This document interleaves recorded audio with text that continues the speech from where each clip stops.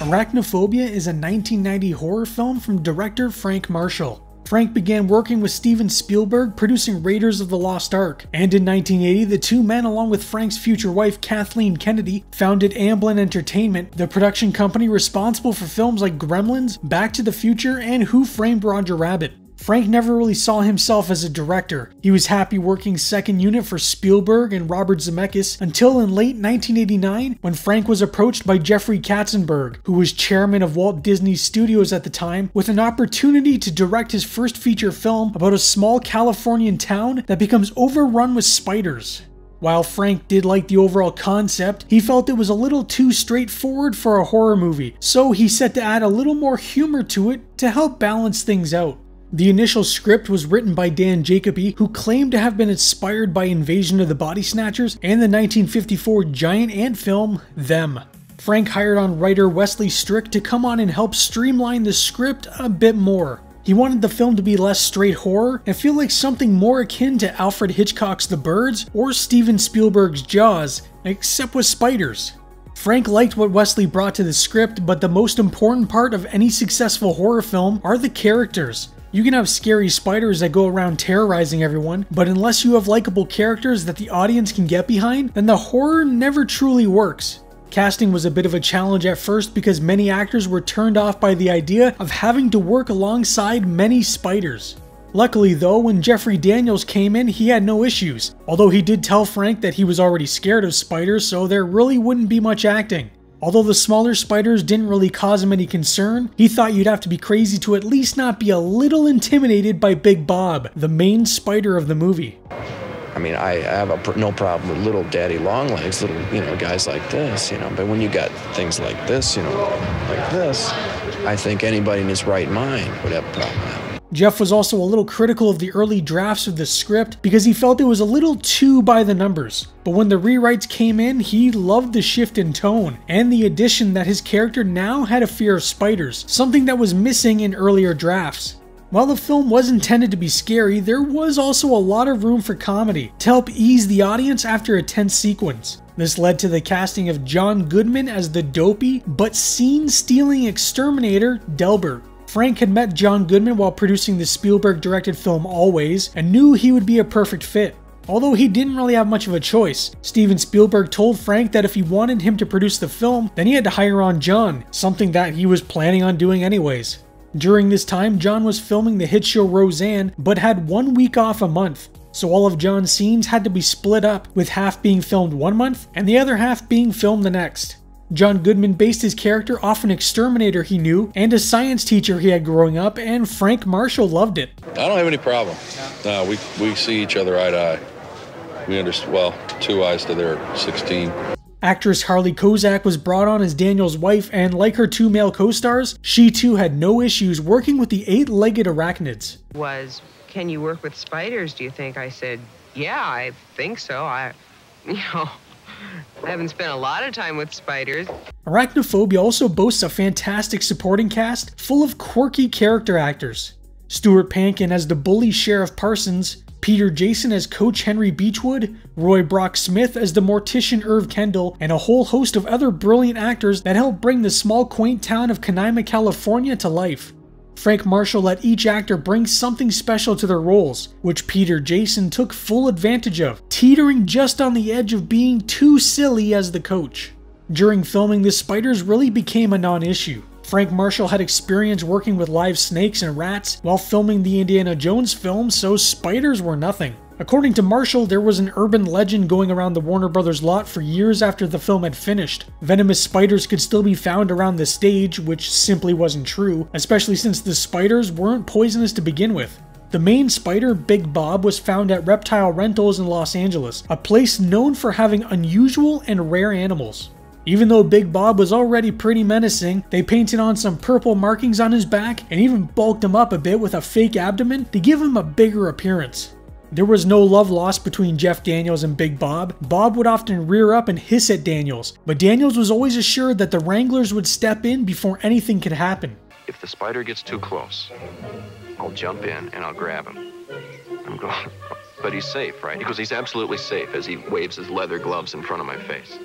For Big Bob's offspring, Marshall held what he called the Spider Olympics in order to find the right species for the film. They took various species and put them through various tasks like climbing glass, how scary they looked on camera, how fast they were, and various other tests. The Delina spider from New Zealand would ultimately come out on top and be used for the bulk of the film's shooting. Along with the use of real spiders, a large fake animatronic spider was created to stand alongside the main spider, Big Bob.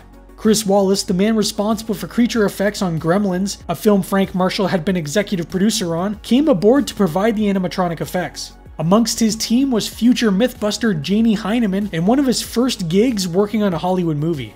Many of the larger sequences in the film were storyboarded, however, because they were at the mercy of the spiders, how the spiders would react would often drive how the shots would be set up.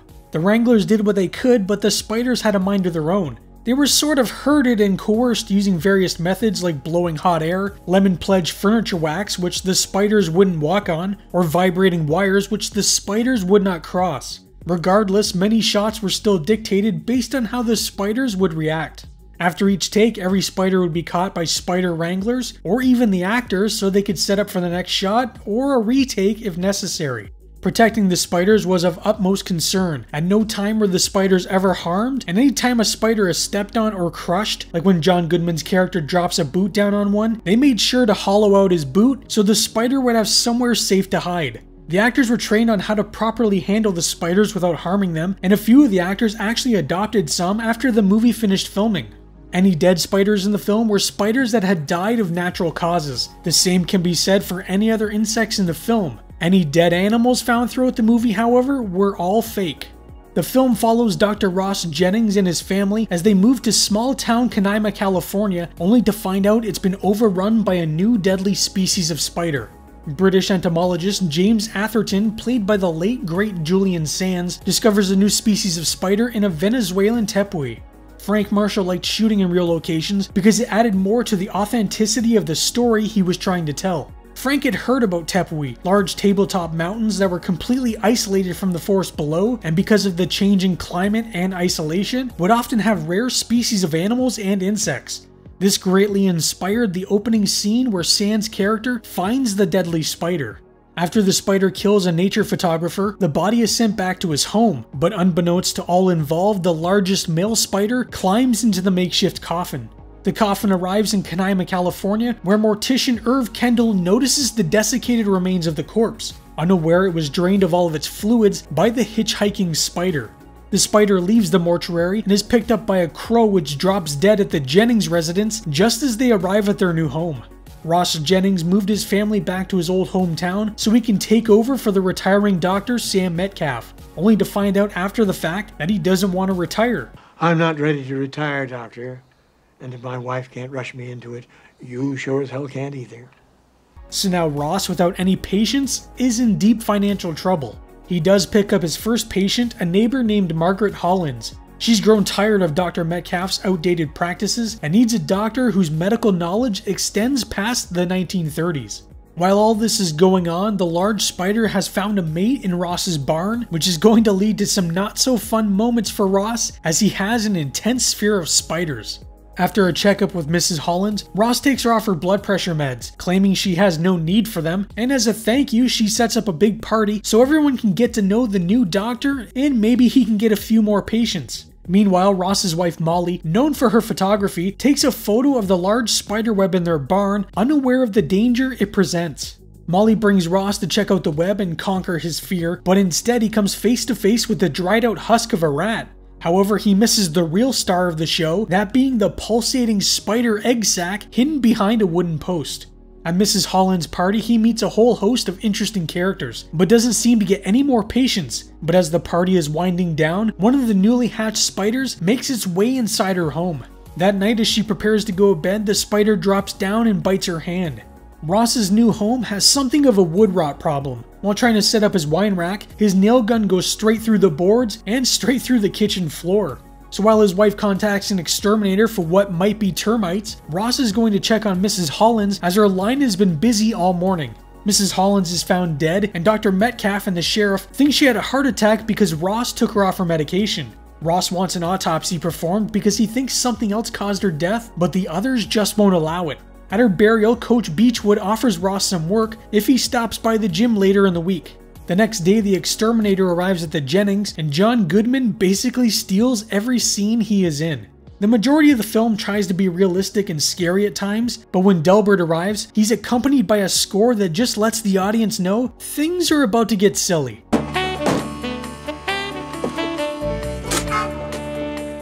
He finds no signs of any kind of termite in the cellar. The wood is simply just rotting. Ross is with the coach, and after examining his team, he sits in the bleachers when one of the spiders climbs inside one of the players' helmets. The player is bitten right as he takes a big hit during practice and dies, but now Dr. Metcalf and some of the townsfolk are thinking Ross is responsible, even going as far as calling him Dr. Death. That night, a spider climbs into one of the slippers of Dr. Metcalf and bites his toe. His wife calls Ross, but by the time he arrives, Metcalf is already dead. Ross orders an autopsy on Dr. Metcalf, and since he's now the town doctor, there's no one to tell him no. The results come back and it looks to be some kind of poisoning, but to be sure, Ross needs the previous victims to be autopsied as well. That night, the two larger spiders enter Ross's wine cellar with a very large egg sac. Ross contacts Dr. Atherton about his spider problem, but because he's too busy, he sends his assistant Chris Collins. They check over the exhumed bodies and find spider bites on each victim. However, since this is way out of Chris's league, he calls Atherton and tells him he needs to come down here ASAP. The following day, Ross, the sheriff, Chris, and medical examiner Milton check Metcalf's home for any more of the spiders. The sheriff finds one dead in a box of cereal he was just shoveling in his mouth, and Ross and Chris find one in the dining room that they catch with some crystal glassware. Meanwhile, at Coach Beechwood's home, his daughter takes a shower, and in a scene that pays homage to the shower scene in Psycho, it jumps on her face and slides down her body. The spider was only supposed to jump on her neck, but when the blow dryers turned on, the spider landed on her face. Being the professional she is, actress Corey Wellens just went with it and thought it was perfect for the shot. Exterminator Delbert is called to the coach's house, but he doesn't find any spiders, all until he goes outside. His poison doesn't seem to have any effect, but nothing a good boot can't solve. Dr. Atherton arrives and meets with Ross and the others to explain what he believes is happening. These spiders he found, they work like ants. The large male mated with a small domestic female, spreading out these drones or soldier spiders. The smaller drones cannot reproduce and they have a short lifespan. However, based on Atherton's research, the next generation will be able to reproduce and will spread out from town to town, killing everything they come into contact with. So the only way to stop these spiders is to go to the mortuary where the body first arrived from Venezuela and kill the male there. However, with Irv's line busy, they decide to head over to his house so they can get this settled once and for all. Except when they arrive, they find Irv and his wife are already dead. Meanwhile, Atherton finds a photo Molly took of the web in the barn and asks the sheriff to take him there. The sheriff is sent to fetch Atherton's assistant and the exterminator, but he never makes it there. In a scene that was shot but never shown, the sheriff gets bit by a spider in his car and dies in a crash. However, since the scene was never added, the sheriff simply vanishes from the film. Remembering what Atherton said about the spiders spreading out, the men mark on a map where each death has taken place, and this is when the horrifying truth hits Ross. The spiders aren't coming from the mortuary, they're coming from his home. The men arrive at the home and Delbert finds the body of Dr. Atherton in the barn. Ross and Chris go inside the house to get his family, and the spiders just start pouring in from every crevice. The spiders block off the front door and are chasing the family like an aggressive swarm of hornets. The family leave out the bathroom window on the second floor, but Ross gets cut off by the spiders. As the family outside is nearly attacked by the spiders, Delbert arrives dual-wielding some poison sprayers and what is the only bit of digital effects in the film. They couldn't cover the house in real spiders, so for this one scene, they used computer effects to make it seem like the house was overrun. Ross, now overcome with spiders, falls over a railing and straight through the floor into his cellar, where the nest and male and female spiders are hiding. This finale was the very last thing shot for the film. They waited until the very end because it was going to be the most effects-heavy portion of the shoot. The shoot took 2 weeks, each day consisting of 13 hours, and poor Jeff Daniels spent the majority of it under a wine rack while a very large spider crept towards him. The female is taken care of fairly swiftly when it's thrown into a fuse box. However, the much larger male intervenes when Ross attempts to light the egg sac on fire with a bottle of alcohol. Ross gets stuck under a wine rack and starts throwing bottles at the spider. Jeff Daniels was actually throwing bottles at a real spider, Big Bob, but he was told not to hit him. In fact, he missed every single time by at least 3 feet, if not more. Eventually, he flings the male into some burning paint cans just as the egg sac begins to hatch. The male comes flying out completely engulfed in flames, and Ross, with his trusty nail gun, shoots the spider right into the hatching egg sac. Delbert pulls Ross out of the cellar, and the rest of the spiders are all dead or dying. The film opened July 20th, 1990, and was the first film to be released under the Hollywood Pictures umbrella, which was an extension of Disney where they could release more mature-themed films that weren't exactly aimed towards families. Disney executives nearly had the film title changed to Along Came a Spider because they felt the title Arachnophobia sounded a little too intense. Luckily, cooler heads prevailed and the original title was kept. Because the advertisers were unsure how to market the film, either a thriller or a comedy, the film was advertised as a thrillomedy, because the word horror is almost a no-no in Hollywood. Horror comedies have existed long before Arachnophobia came out, but thriller seems to be a more acceptable term when it comes to mainstream Hollywood. The film did well both commercially and with critics. Budgeted around $22 million, it made $53.2 million, plus another $30 million in video rental and sales. A source of revenue Hollywood seems to forego these days for the less financially stable streaming. Critics were favorable to the film, and even Siskel and Ebert, known for being kind of snobby when it comes to horror, both gave the movie a thumbs up. Arachnophobia has gone on to have something of a cult following. In 1991, a video game adaptation was released for PC and DOS. The film also received a novelization and a comic book from Hollywood Comics. Proving like always that Hollywood has no original ideas, a remake of Arachnophobia was also announced on June 2nd of 2022, with James Wan, the man known for fantastic films like The Nun 2 and Aquaman 2, set to produce alongside Frank Marshall.